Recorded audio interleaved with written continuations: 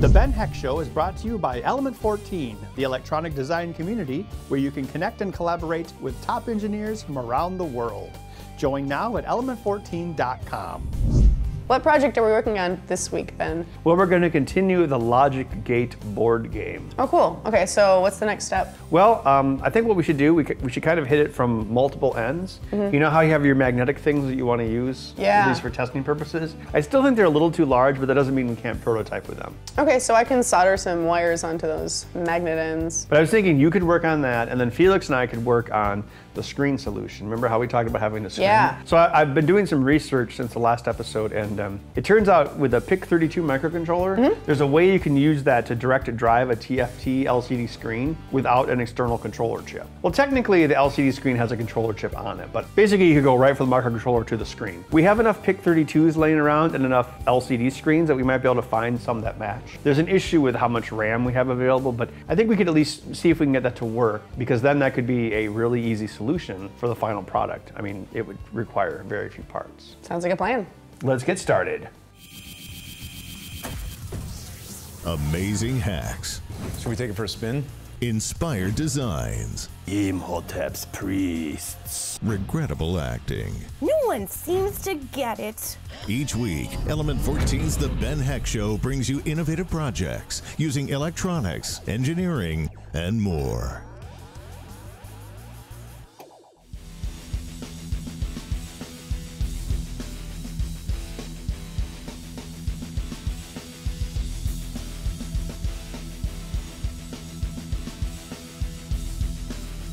Okay, so I'm going to measure all of the components, the screen, try to get 8 ports on both sides of the screen, and then 8 along the top, 4 for the source and 4 for the results, and then leave room for LEDs for all of that at the top. Get a design that hopefully fits as small as possible, and then laser cut a prototype, assemble it all, wire it up, and hopefully prove that it'll work, because otherwise then it'll be back to the drawing board.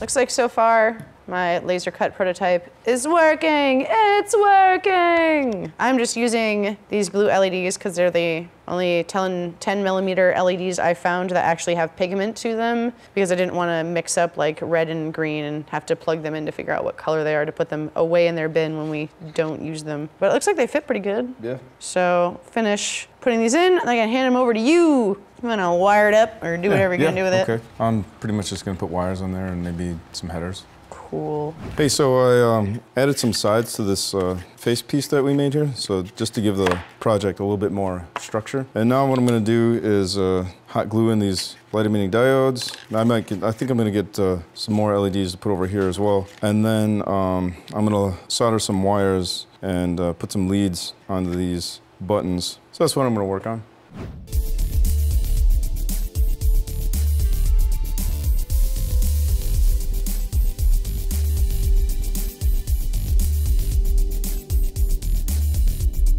All right, so we've got our prototype onto this cardboard here. We've got our connectors. These are gonna be our inputs. These are gonna be our outputs. We have our source here and our result. I've also added some light emitting diodes. They're all glued in there. I put the button clasps on here on the other side. I soldered some leads onto them. And at the end of the leads, I've put some headers. And you can see in here where I put the light emitting diodes. And then on each of them, I added a resistor and a NPN transistor so that we can supply 5 volts to the LEDs and then trigger them with a 3.3 volt logic or whatever the other logic might be. Yeah, so I'm just gonna demonstrate how the lights work. I mean, it's not a big deal, but I'll show you what it does now. Let me give it some 5 volts here. And then I've also got this little 3 volt battery pack. All right, here's our 3 volts and we're gonna trigger the source lights. Let's see here. Okay, that one works. Okay, that one works. This one. Okay, those light up. What about these? Okay, and here is our result. Okay, those work. And then finally, these LEDs are working as well. Okay, so that's cool. Next, I'm gonna hand this off to Mr. Heckendorn, and maybe he'll connect it to the microcontroller.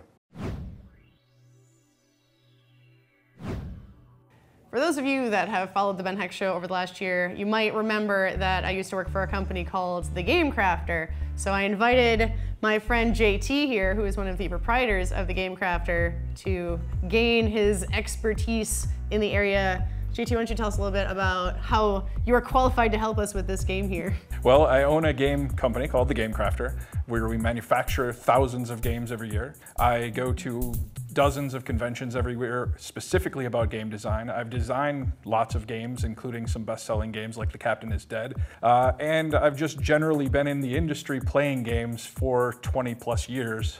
So I think I have a little bit of experience. So give me an example of a puzzle. So, what's your level 1 puzzle? Yeah, so the phase 1 or level 1 puzzle would just use one of these gates. Okay. Two main elements that are missing is there's the difficulty level indicator, which will either be on a series of LEDs that are labeled, or it will be on the screen, and it should remain on the screen the whole time so that you know if you're on whichever level of difficulty you're on. And there will be a selector button so that you can select your difficulty. And does it auto scale as you complete one puzzle? It does not. Okay.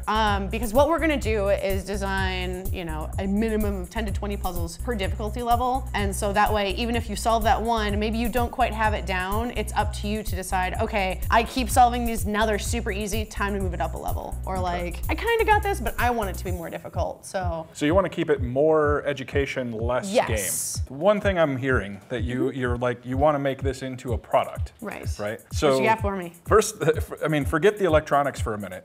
Making an educational game to be something that is marketable, It's tough. that is the hardest type of game to make, right? Yep, Because sure you need is. to not only make it educational, but you need to make it fun. Yep. If it's not fun, no one's playing it. Exactly. So, you're an uphill battle before we even get to the electronics. Yep, that's why we brought you in. Okay. Bringing in the experts from the beginning. I'm not a magician. So. Okay. Board games are very social. Right. Video games are kind of antisocial. Right. They're mostly single player. So is this do you want it to be more single player, or do you want it to be? For now, we're saying single player. Okay. Just because if we try to factor in like too many things at once, it's going to be overwhelming. So if it's a single player game, you need tension to be created by the game. If it's a multiplayer game, the tension is created by your opponents. Okay. So since we're talking single player, we got to come up with a tension element. You didn't like the timer. Maybe we just need to refine that, because Yeah. the problem we were having before was that, like I said, people were just panicking and going, ah. All right, so building a game, ultimately the most important factor in any game is fun, right? Right. But how do you measure fun? It's impossible. I mean, Yeah, you can't. I think the closest thing we have to a measurement of fun is probably like a barrel of monkeys. But I don't know where you go with that. So really how you measure fun is through engagement.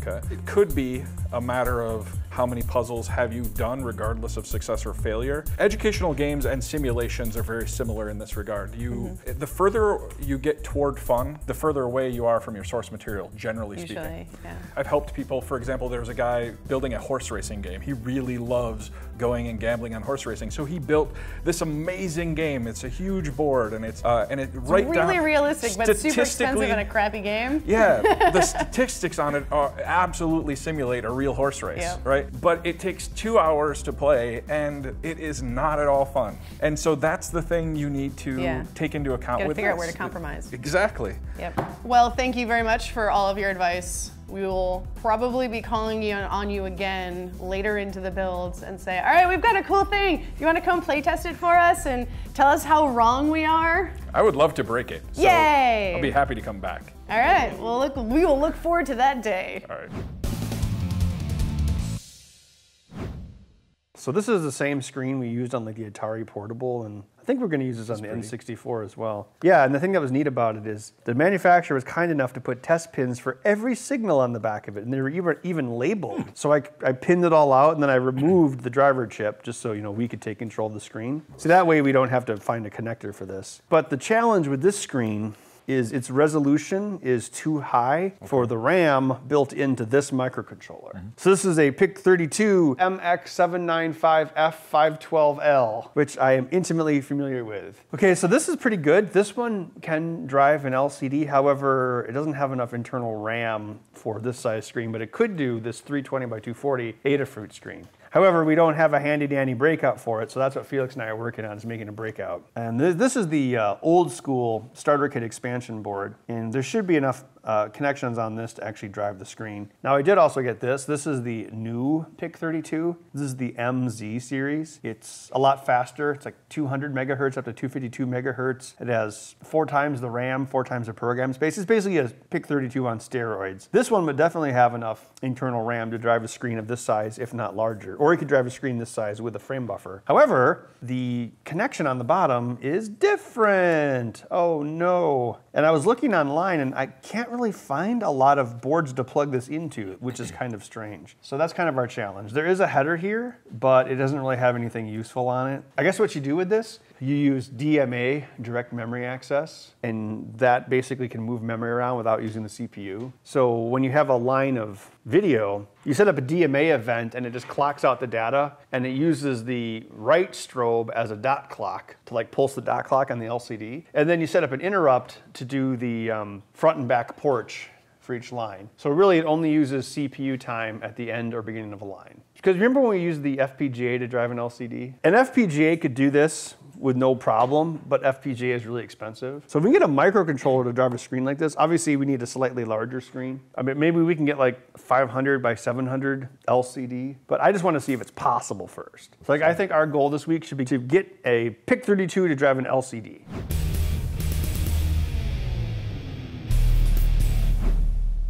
So what Felix and I are doing is we are going to make a breakout board for this Adafruit screen. Because Felix has 94 metric tons of the Adafruit screens. This is like the worst drawn schematic ever. Ta-da! Well, there you go. I did it with only 15 pins. Switch 3 points. Because we can't do 18-bit color with the amount of RAM we have. But we'll just use 3 bits per color. Cool.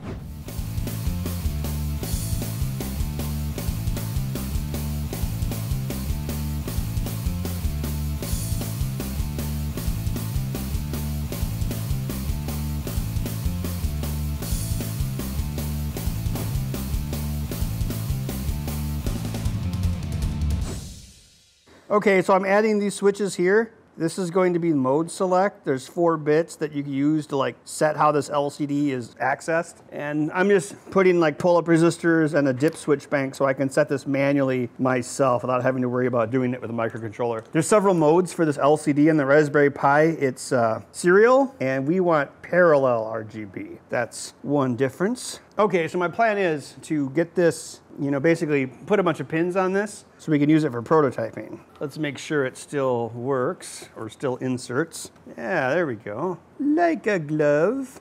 The LED backlight is labeled anode and cathode. And one thing I did wrong versus the Adafruit screen had 4 parallel resistors going into the backlight. I forgot to do that, so I'm just going to add a larger resistor on the cathode side, which is the negative side, of the LED backlight. Let's see if it turns on the light. Okay, so the backlight works. All right, this shows what kind of connection I want to use. I'm going to use 18-bit bus interface, so it's 0011. All right.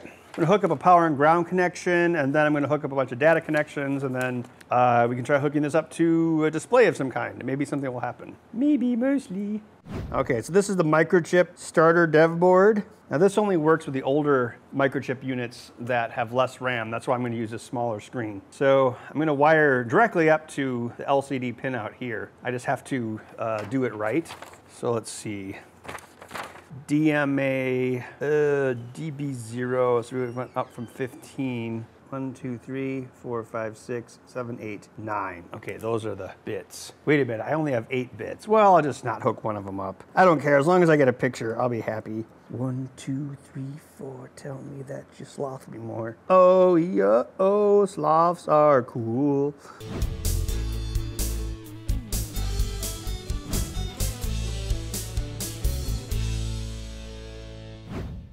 Okay, so I was doing some research about directed driving raw glass.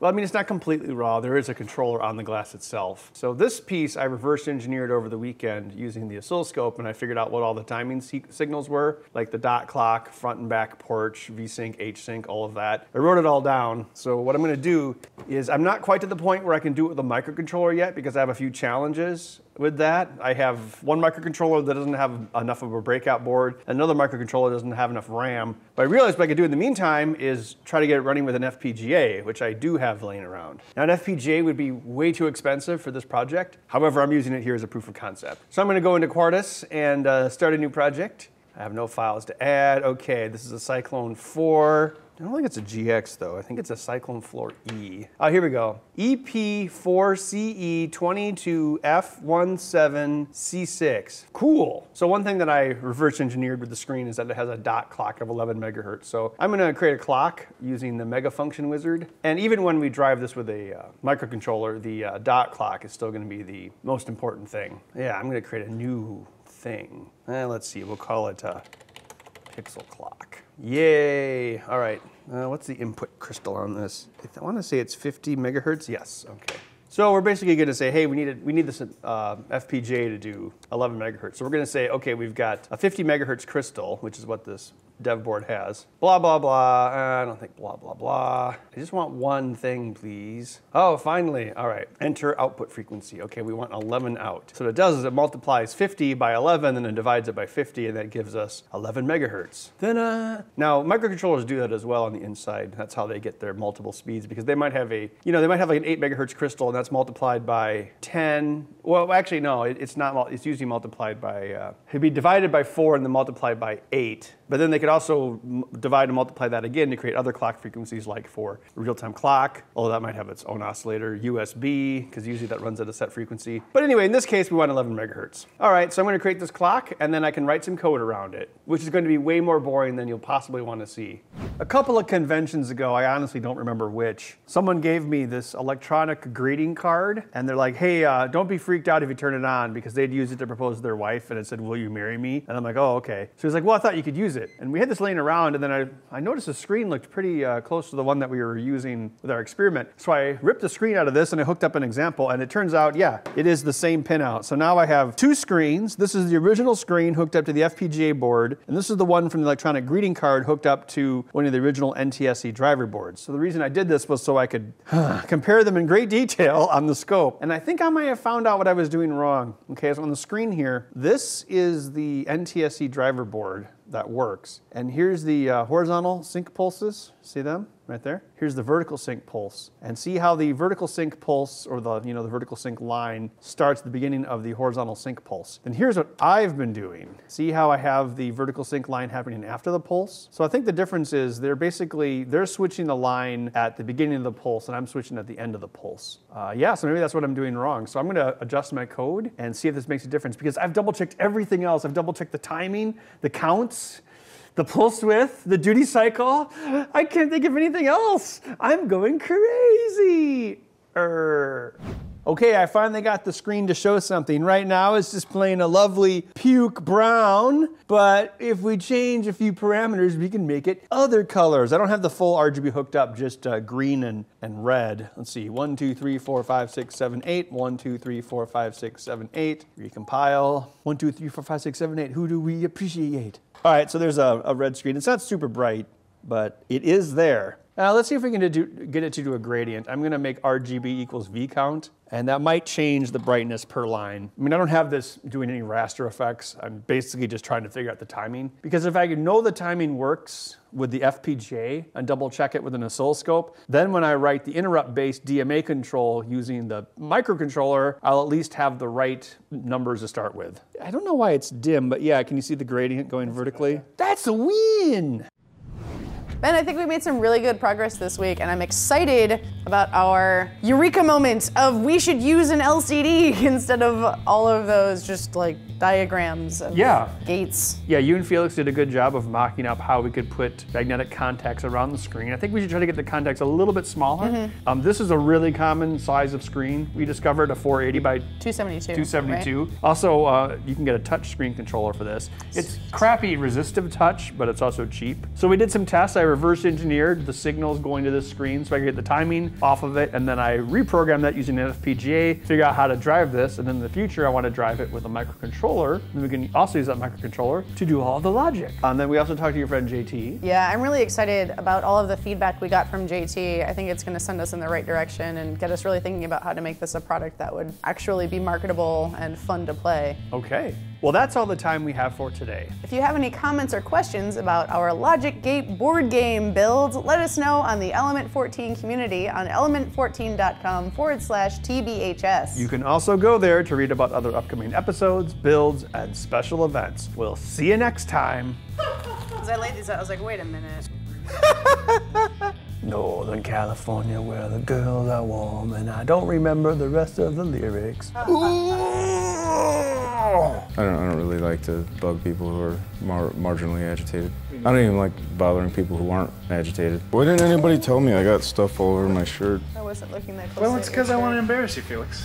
I've been focusing on this project. Blame it on the rain. What is your reason for divorce? My wife failed to disclose to me that she was a sloth. And then when I found out she was a sloth, I promptly told her that is illegal. We are getting a divorce. That's right. That's why she wanted to take things slow. I always wondered why hair covered her entire body. Always struck me as odd. You know what would be interesting about an afterlife? Is like if you could ask questions like, how much time did I spend in my life waiting for things to compile? And then like the aliens or God or whatever would be like, you spent 3,484 hours. And like, no! Hey, do you think when they pitched that movie Paycheck about the reverse engineer action hero, the executives were like, why would anyone want to watch a movie about trains going backwards? It's like trying to buy liquor. Yeah, I'm 21, yeah. Hello, I am 21. Here is my ID. We are warehouse workers. Need proof? The Ben Heck Show is brought to you by Element 14, the electronic design community where you can connect and collaborate with top engineers from around the world. Join now at element14.com.